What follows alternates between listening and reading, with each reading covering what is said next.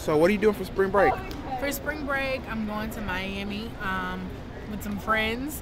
We are staying in a vacation rental and we're driving down. Cut costs. So what are you doing for spring break? For the first part of spring break, for about, I would say, Sunday through Tuesday, I'll be here, probably catching up on a little bit of work. And then from Wednesday to Saturday, I'll be at Princeton University for a program for prospective grad students.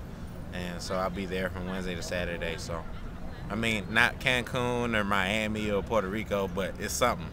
I'm going to Puerto Rico. What are you doing for spring break? Atlanta, Myrtle Beach, and Miami. And what you doing down there?